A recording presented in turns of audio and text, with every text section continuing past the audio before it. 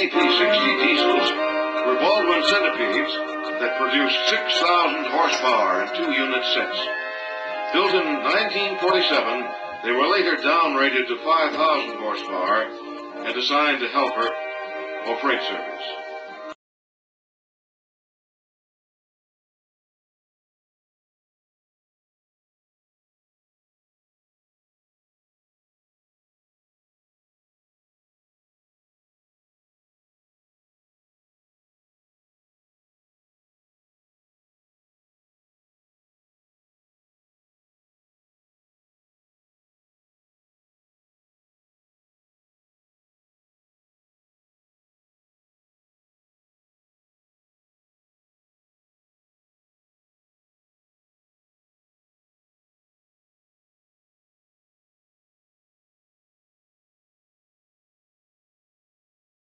Interesting as we returned to Pennsylvania.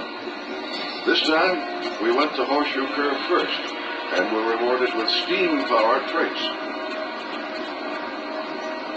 I carried a 12-volt car battery and movie equipment up those many uneven stone steps to the top, while Jim Hawk carried a 7.5-inch reel-to-reel tape recorder up those awful steps to capture the sound.